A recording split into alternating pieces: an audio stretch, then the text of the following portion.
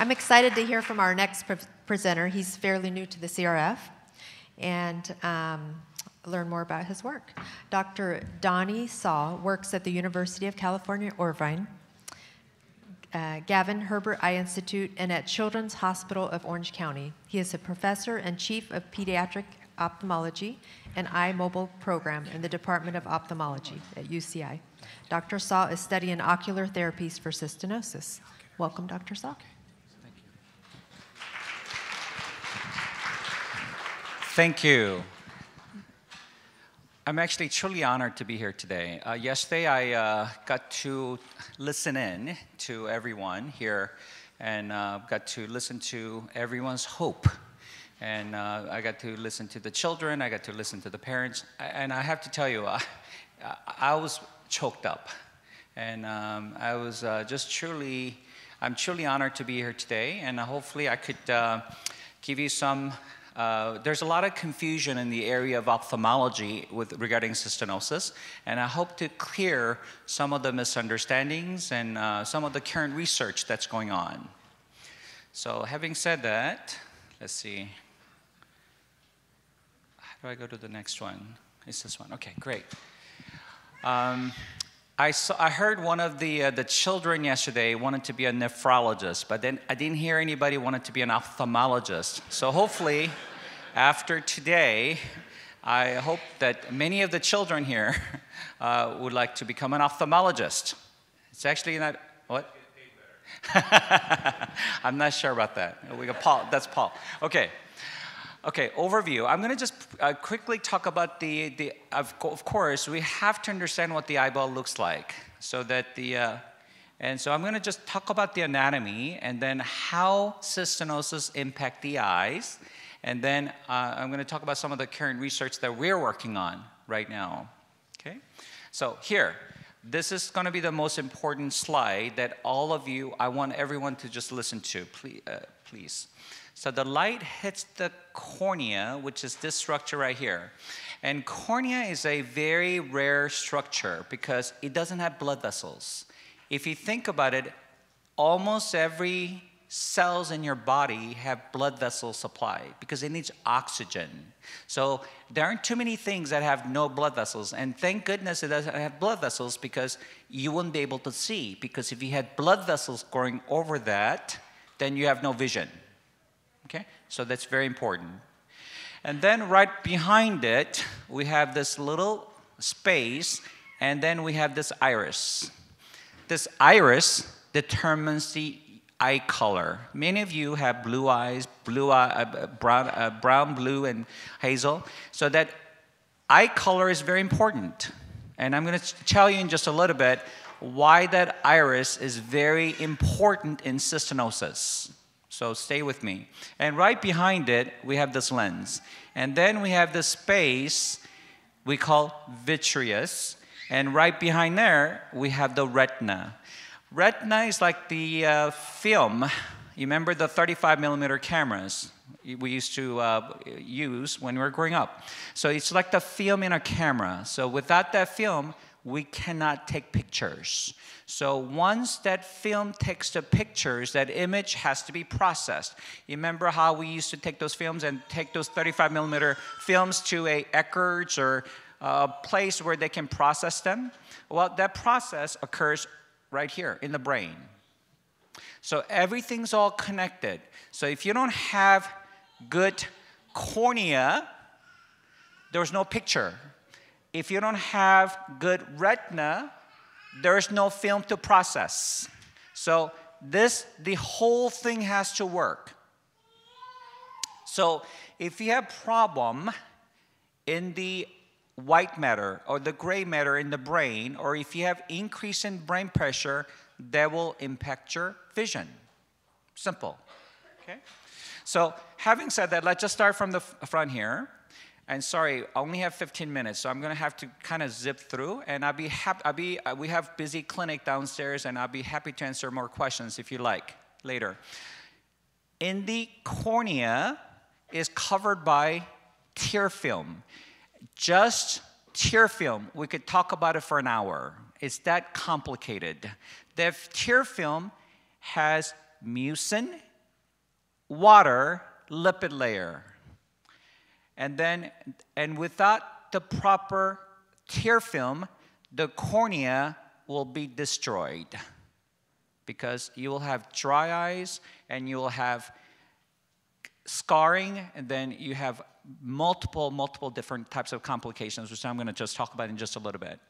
And that water has to, that tear film that I just showed you, it's exposed to all the dirt in the air. And so it has to wash all the dirt and dust and allergen, and then it has to leave the eyeball somehow. And it goes through the tear duct right here. You see? So that tear film is washed off, and it goes into the tear duct, and it goes into your stomach, and your acid of pH of 1 or 2 will kill it. And that water comes back to the lacrimal gland, and it supplies the tear film again. Very, very important. That tear film is partially produced by the tear gland, and also we have these cells that we call goblet cells in the eye that produces mucin layer. Okay. Now, let's talk about the cystinosis. What does that to do with the cystinosis? When you have cystinosis, you have these crystals that form right near the blood vessels. I just told you, cornea does not have blood vessels. So, but the conjunctiva is full of blood vessels. And so these crystals start to deposit right here at the limbus. And then you start to collect and collect more and more, and you could see these crystals depositing in the conjunctiva, the white part of the eye. The problem with that is that, remember I just told you, that's where the goblet cells are, that produces the mucin. And then on top of that, these crystals start to deposit in the cornea. So a combination of these crystals in the conjunctiva and the cornea is a problem not just for vision, but also for tear productions. And what happens after that is that this is what the healthy cornea looks like. We have the epithelium and we have the basement membrane, just like this. And if you accidentally scratch yourself, that epithelium had separated from the basement membrane. That's corneal abrasion. What happens is that when you have abnormal tear film plus the crystals that's forming between the layers of the epithelium and basement membrane, these epithelial cells will just shed. It will have erosions. And that's what causes dry eyes, erosions, corneal abrasions, and filamentary keratopathies. And then you can develop these type of wrinkling in the cornea.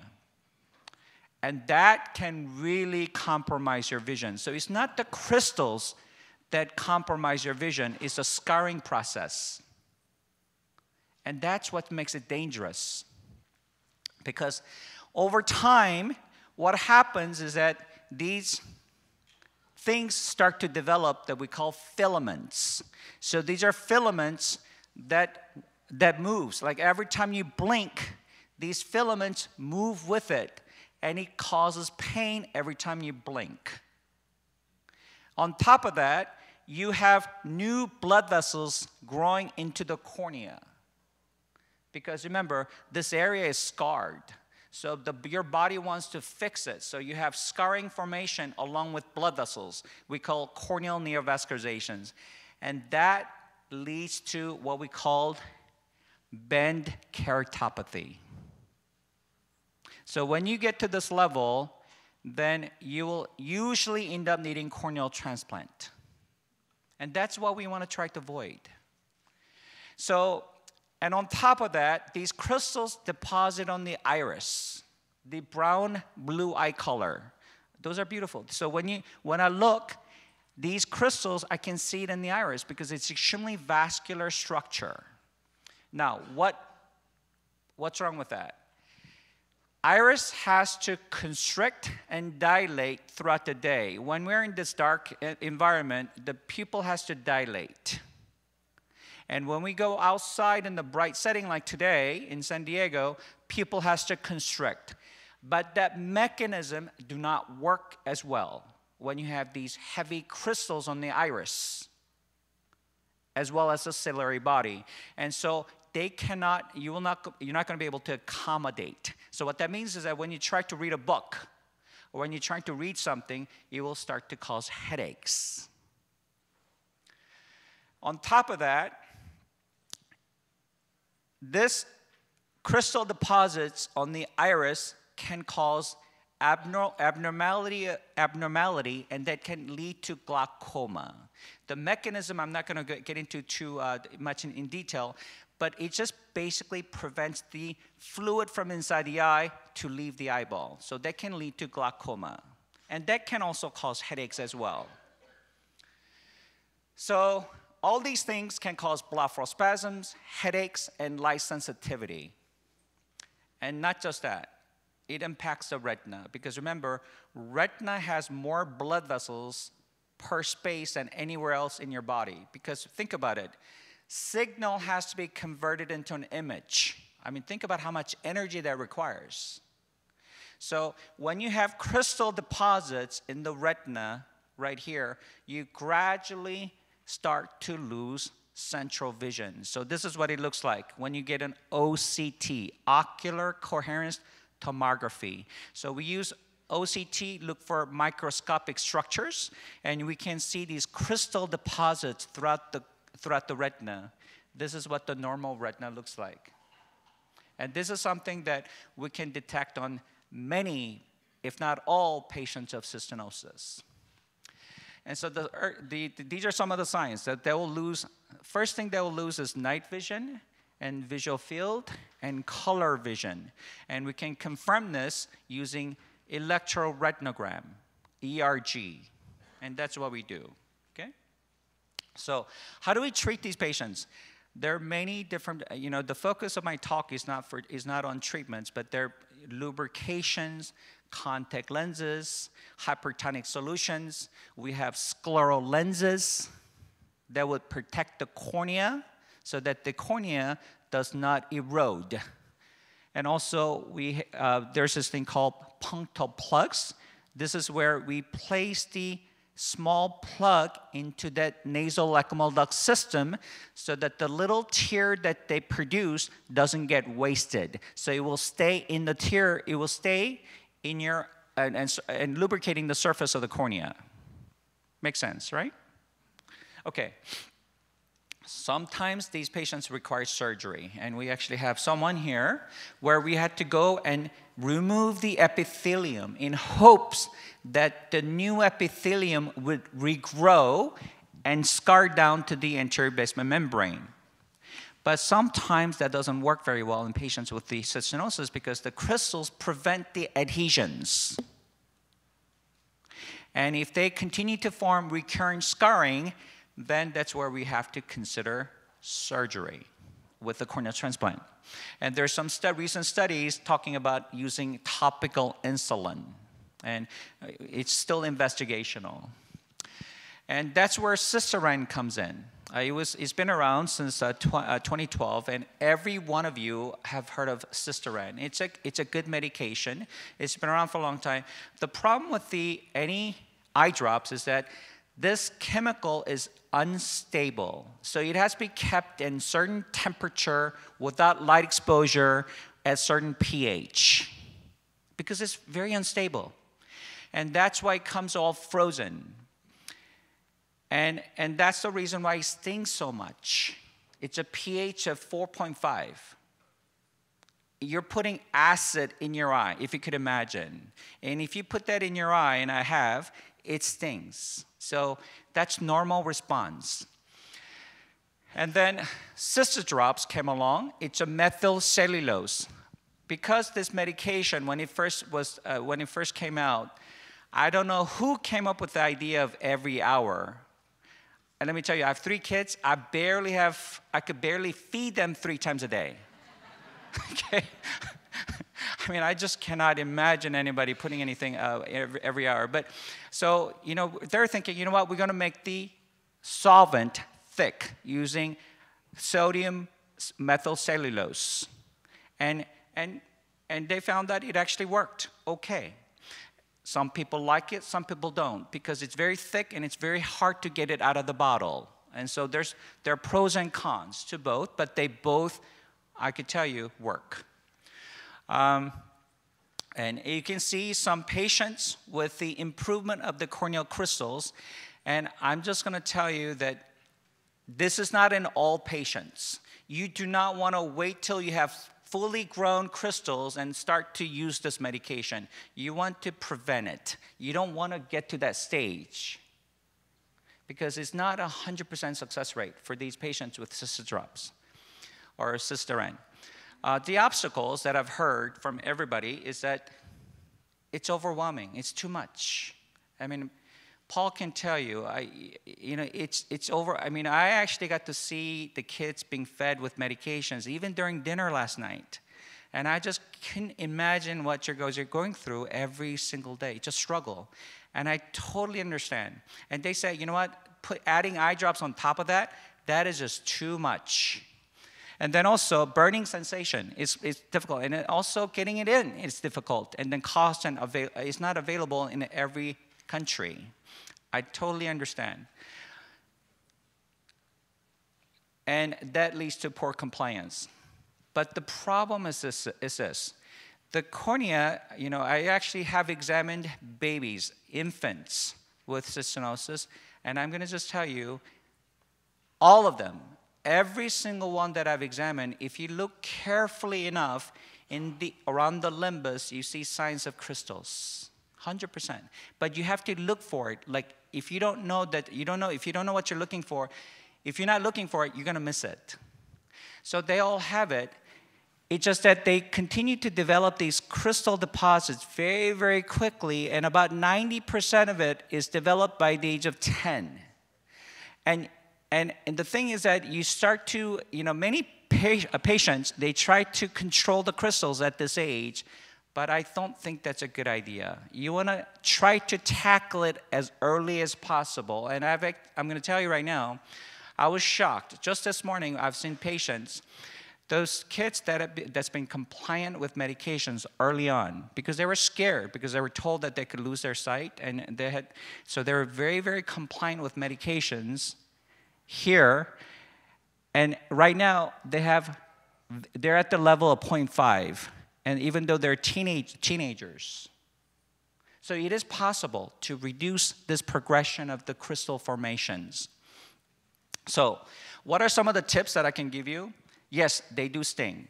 But this is something they do overcome over time. Remember, the pH is 4.5. So putting some artificial tears before you put the actual medications will dilute it a little bit. That medication has to come at 4.5 pH because it's unstable. It's going to get oxidized. So by putting something in the eye to dilute it just a little bit will help. And this is something that they can overcome over time. And second is that place it especially at nighttime. So what you do is that you have the child lying down and then putting the medication in while they have their eyes closed. And because the lashes are pointing all toward the cornea, it will get there, even if they rub it. And keeping those eyes closed is actually very, very helpful because remember, when you're putting eye drops in your eye, 95% of it gets wasted. Please quote me on this, okay? That medication you're using, you're only paying for 5% of it. Hopefully we could get a discount on that, but it's expensive. 95% of it is not going into the eye. Okay? You're putting only 5%. So please, when you put it in, try to close that punctal plugs by putting a gauze or something if they're old enough to comply. Young kids will never let you do that. So just place a gauze or something right over the tear duct to block it so that the medication would have longer time to be in contact. Of course, Cystidrop has an advantage over cysteran on this particular area because it's thick. Okay? And that's why you don't have to use it as often. So the current studies, I'm going to tell you that we're placing punctal plugs on these patients, and they're using the same amount of the histamine drops, and we're trying to see, and we are measuring their ocular surface and following their ocular surface disease and seeing if the punctal plugs can actually be beneficial. Not just on the cornea, but also on the retina. So we're following these patients because many of these patients actually have dry eyes because of the goblet cell involvement. And then also we're trying to correlate with the frequency of eye drops. I'm going to tell you right now, every one of you are using different regimen here. I could tell you, 100%. Everyone is using different, every one of you. Some people are using one, some people are using nothing, some people are using 9 times. So I would like to see if the frequency correlate with the outcome. And also we want to see age of initiation has any impact. And also we're going to check for compliance. Does that really matter? And that's the data that we're collecting today, by the way. And then I want to improve grading scale. The grading scale that's available right now is not very user-friendly, so I'm trying to come up with a better grading system using red reflex, because remember, if they have more crystals, you're going to have blunted red reflex, and that's what we're measuring today. And also, we're using, so instead of having these huge number of different grading scales, I want to simplify it, and we're going to go from 0 to 5. And that is something that we're doing today, and it's working beautifully. And also, the last thing that I'm doing is that we have a machine that can measure the density of your cornea. So we are actually collecting data, and we're measuring the density and see if that density number correlates with these numbers here. And then last thing that I'm working on is telemedicine. We have, as you probably saw, some of you, we're using portable devices to take pictures of the cornea, also the retina. I would love to have these devices in the hands of the parents so that they can contact us directly and communicate through telemedicine. Yesterday, I was so impressed, and I know this is called a day of hope. I hope we can turn this into a life of hope. Thank you.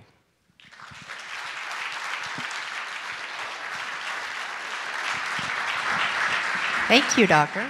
That was pretty great. We have time for maybe one quick question. And then I actually wonder, are you still looking for volunteers for your clinic downstairs? Or, no, we're all full. Okay. So you can get a hold of Dr. Grimm. So when you put the punctal plug in, do people have too many tears? Are they wiping their eyes a lot, or is it perfect? So the question is that when you put punctal plugs, now do they have too much tearing? We have 4 holes, upper, lower, upper, lower. We have a total of 4 holes where the tear drains. So we're only blocking 2, one on the right and one on the left. And we're only applying plugs for patients who are showing some signs of dry eyes. So they have, if they're uncomfortable. Obviously, placing these plugs are difficult in young children because they're not going to be cooperative and we're going to have to put them to sleep. So as of right now, we're placing these plugs in older patients who are cooperative. So they tend to be teenagers. And many of these patients, if not all, have signs of dry eyes already because of the goblet cells are impacted. So again, the dry eyes is a very complicated topic, and you could invite me back for just simply talk about dry eyes for an hour. Okay. Well, thank you very much, everybody, and I'll be in the clinic downstairs. Thank you.